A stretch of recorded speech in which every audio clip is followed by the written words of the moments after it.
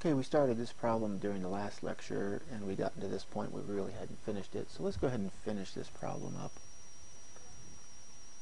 Let's take a look at the problem and let's take a side view. So we've got this plate and it's attached at the top by a ball and socket. We'll refer to that point as position A. And then the bullet comes in and embeds itself. The bullet's coming in with some initial velocity, which I'll call v of the bullet, and that strikes a distance h below position A. I'd like to kind of take a different approach at this, and we'll get the same results, but we'll also be able to do the impulse at A. But keep in mind that this is the situation beforehand, so we can consider the angular momentum, which is a vector quantity, as L1. And previous to the bullet striking the plate, that angular momentum is the mass of the bullet times the velocity of the bullet times that distance h. According to impulse and momentum, what we add to this then is the integral of the moment dt. Now if we keep in mind that, I'm just going to reproduce the plate here, there's no external moment acting on this hanging plate. Now there is a force at A, because if we examine the system, the bullets coming in, and A can supply a force in this direction, could be in the opposite direction, but I'll just place it in the x direction. Now that could actually give us an impulse, but it would only be a linear impulse if I'm looking at the moments about point A. So let's go ahead and subscript that, the moments about point A. The reason it can't give us a moment about point A, well, first off, it's a ball and socket, and that can't supply a moment. But if we're looking at the moments about point A, the force at A is a distance of 0 from point A.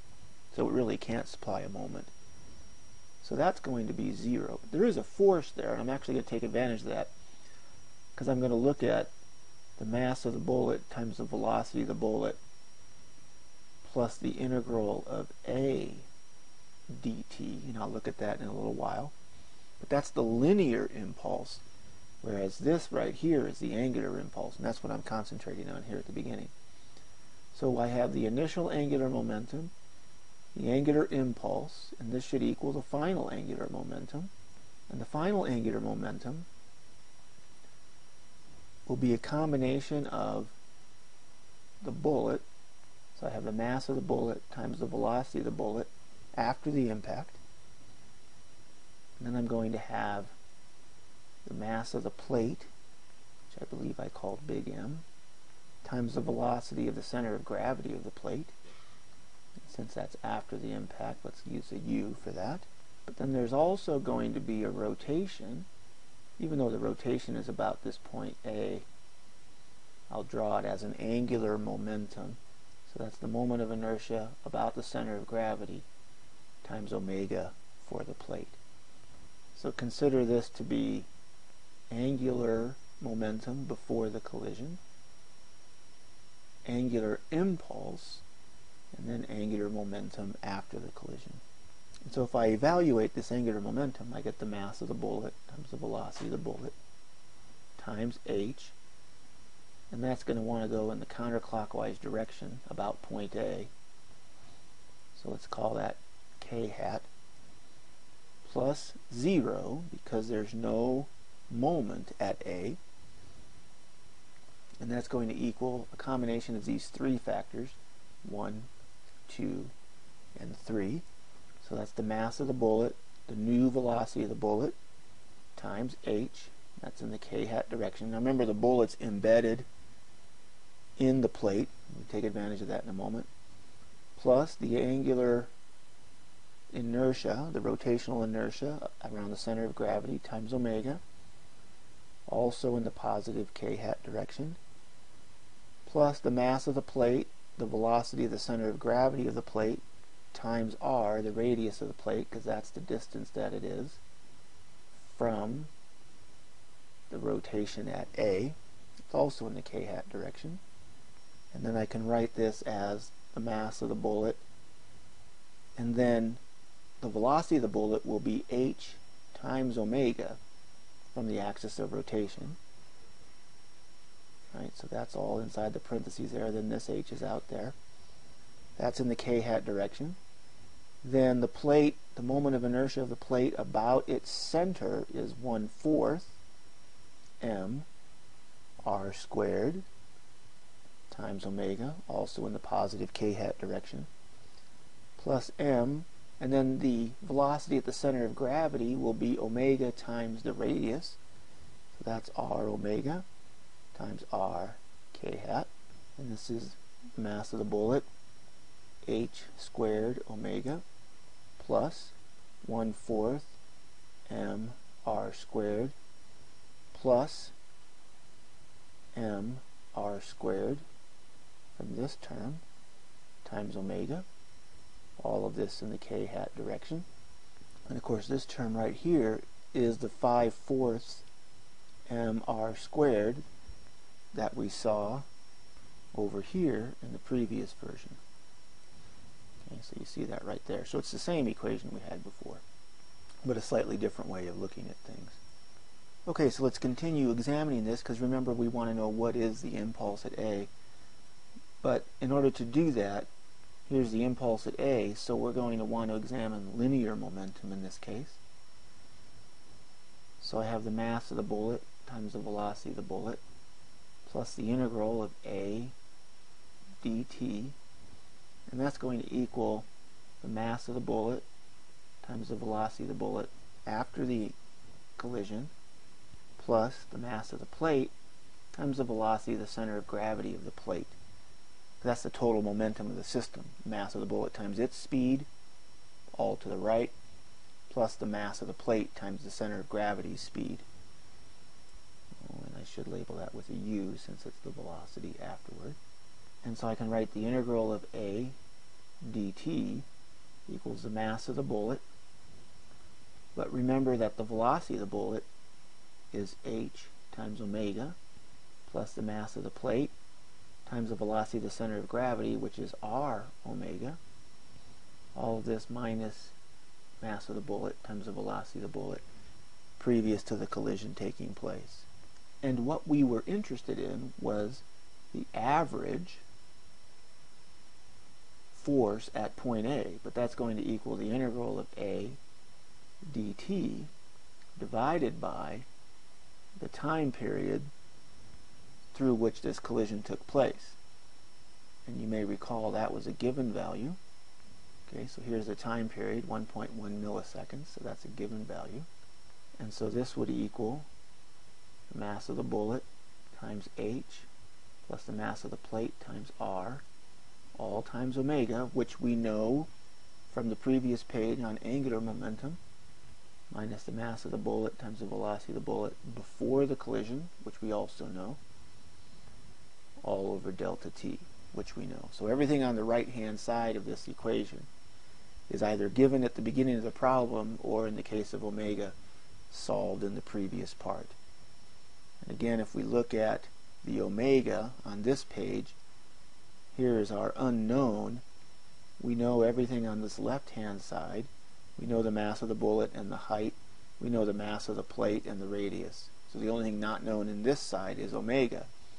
And so, since we know the left side and everything but omega on the right side, we could solve and say the mass of the bullet, velocity of the bullet, times h, all divided by the mass of the bullet times h squared, plus 5/4 the mass of the plate times r squared.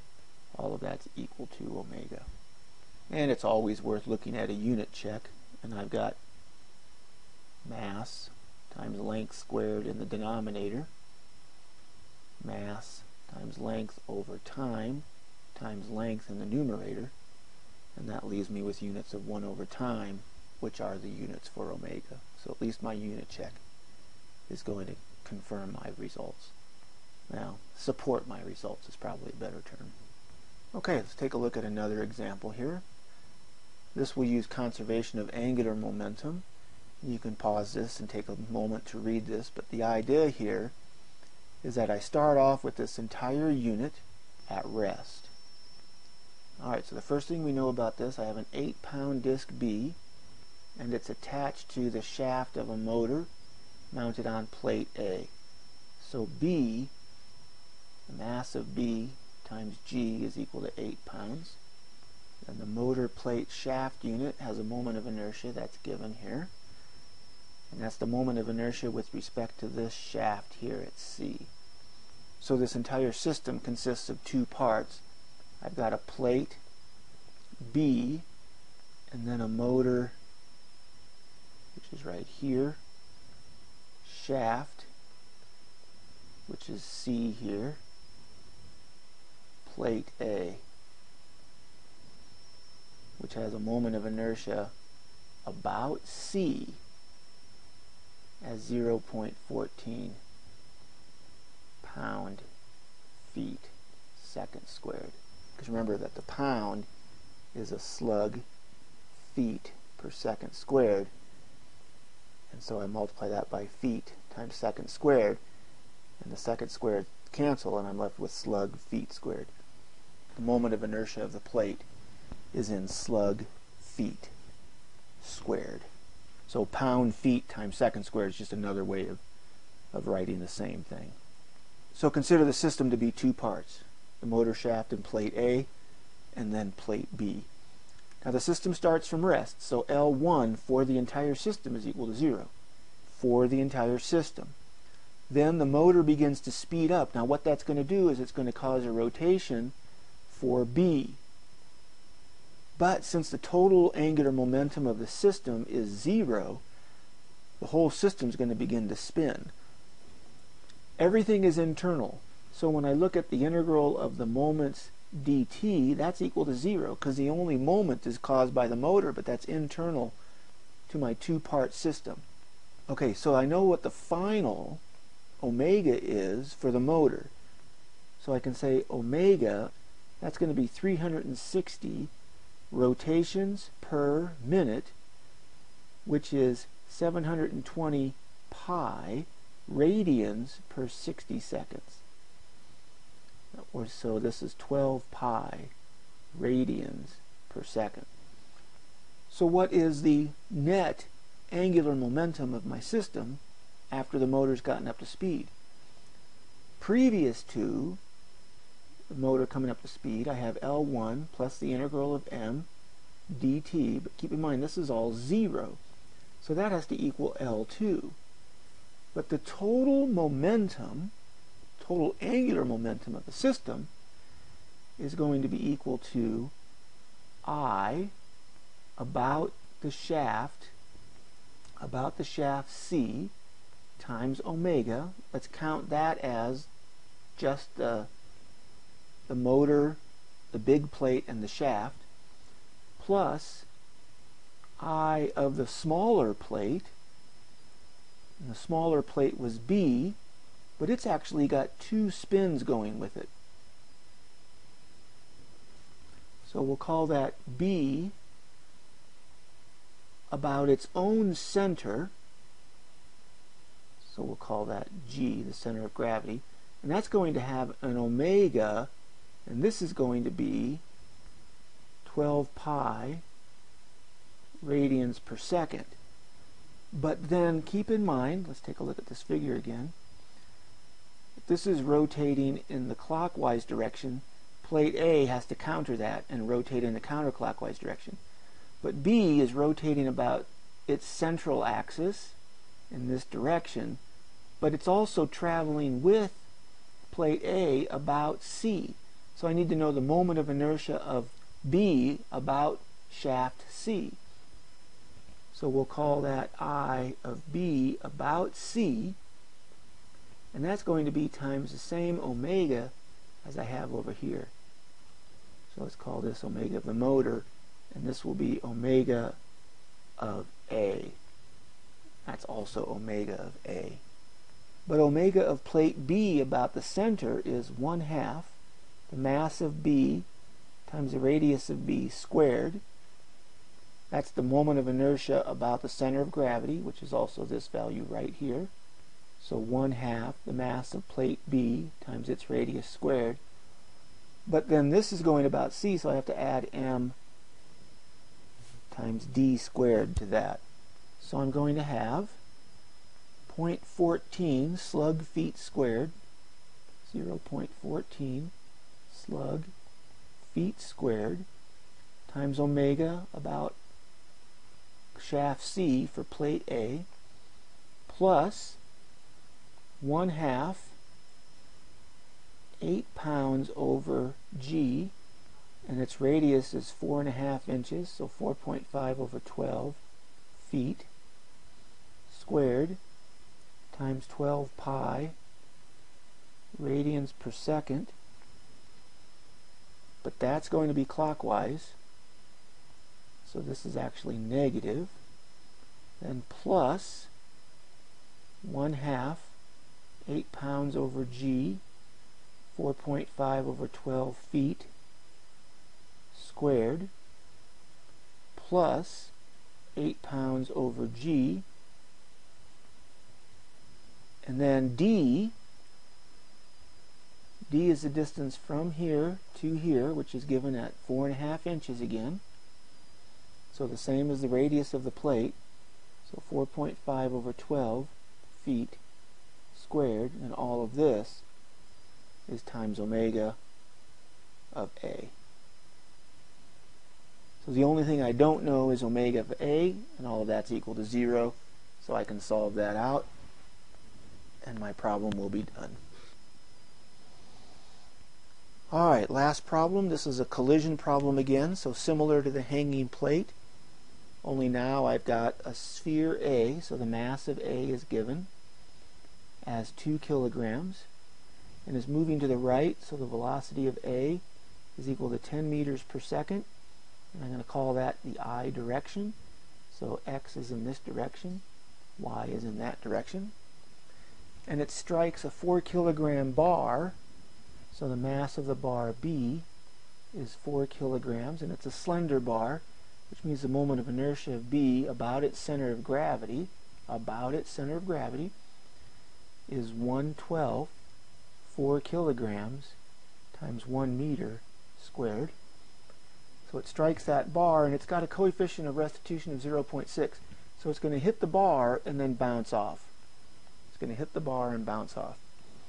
Now we can assume that this is all taking place in a horizontal plane. Maybe it's on a frictionless surface like an ice rink. You can say it's all hanging. It doesn't really matter because all of this takes place instantaneously, so gravity isn't really doing anything as far as an external force goes. So we're interested in the velocity of the sphere and the angular velocity of the bar after the impact takes place. So let's begin by considering angular momentum, and we'll do the angular momentum about the center of gravity of the bar. So there's G, that's the center of gravity of the bar. And we'll call this distance in here h, just using the same notation that we used with the plate problem. So L1 is the initial angular momentum, but that's going to be equal to the mass of A times the velocity of A, and we're going to do L1 about the center of gravity, and so that's going to be times h. And you can see that as far as G is concerned, this is moving in a counterclockwise direction, so this is k hat. Now the angular momentum of the bar previous to the collision is 0, so there's no contribution there for the bar, plus the integral of m about the center of gravity dt, that's a vector quantity, but there is none. There's no outside forces. The collision between the bar and the ball is going to be internal to the system, so there are no outside forces, so that's 0.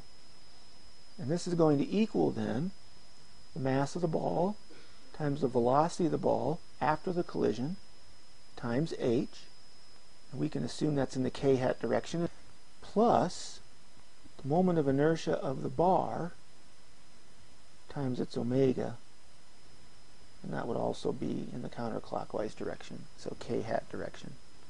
So if I list my unknowns with this equation right here, I don't know u sub a, and I don't know omega. Alright, so I've got one equation so far, and two unknowns. So let's just keep over here the unknowns. The unknowns include u sub a, and omega. Let's do linear momentum then next. Have the mass of a times v sub a, I know both of those, plus the mass of the bar times 0, because it's not moving before the collision takes place. That's going to equal the mass of b times the velocity of b, that's the center of gravity here, that's the velocity of b moving, plus the sphere a times the velocity of a. So I've added a second equation, but I've also added a third unknown, u sub b. So here's equation 2. Here's equation number 1. I'm going to add a third equation, and this comes from the coefficient of restitution. Now, the coefficient of restitution says E is equal to the velocities after over the velocities before. Now, before, I've got the velocity of A minus 0, because again, the bar is not moving before. But afterward, I need to look at the velocity of this point, because this is where A comes in, strikes the bar, and then bounces off. This is the point where the coefficient of restitution has to be examined. So this is going to be, I'm going to call it u sub b, but I'm going to re-examine u sub b here in just a minute, minus u sub a. But we really need to look at u sub b, because there's two things taking place here. Okay, let me actually call it u sub b prime, because it's not this ub. How fast is this piece right here moving away? Well, you can keep in mind that the bar is going to begin to rotate, and so that rotation says the speed here with respect to point G. So if I call this point C, the velocity at C with respect to G is equal to omega cross the position of C with respect to G. So I called this distance before, I called that h. And so that velocity is equal to h times omega. Now that's the velocity of C with respect to G. But then G is also moving. And so what I have to count here then is the velocity of G. And so this is going to be the velocity of G, which I've called the velocity of B, plus h omega. This is how fast the speed at C is going away. That's the important thing for restitution, the collision at that location, the location of the collision, how fast is that piece moving. So then I subtract A, the velocity of A afterward, and then the velocity of A before goes in the denominator. So equation number 3 has not added in any unknowns. So I have 2 kilograms times 10 meters per second times 0.25 meters. Right, so from the center of mass, since it's a uniform bar, this is a half a meter. This is also half a meter, but then this little bit in here that I called h is a quarter of a meter, because that's what it is here. So that's going to equal 2 kilograms times u sub a, which I don't know, times a quarter of a meter, plus 1/12 m, which is 4 kilograms, times 1 meter squared, times omega. So there's my first equation. And then momentum was 2 kilograms times 10 meters per second. That's all in the positive I direction. That will equal 2 kilograms times u sub a plus 4 kilograms times u sub b. So there's my second equation. And finally, restitution. What I'm going to do is I'm going to bring my v sub a, which is 10 meters per second, to the left-hand side. So I get 0.6 times 10 meters per second equals u sub b plus omega times a quarter of a meter. That's the velocity of B minus u sub a. And so there's my system of 3 equations and 3 unknowns. And if I did all that correctly, I should have a u sub a equal to 1.47 meters per second, and an omega, that's for the bar, of 12.8 radians per second. Or if I set my equations up, I would get 2 kilograms times 1/4 of a meter, so that's going to be 1/2 u sub a plus 1/3 omega, and all of that will equal 5.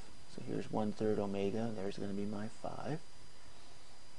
And then the next equation is 2 u sub a plus 4 u sub b equals 20. And finally I have minus u sub a plus 1/4 omega plus u sub b equals 6. And then also u sub b equals 4.27 meters per second. Notice u sub a is positive, which means even though it strikes the bar and bounces off, it continues to move forward just at a lower velocity. It's not moving to the left, it's still moving to the right. Okay, and that ends that problem. Please let me know if you have any questions.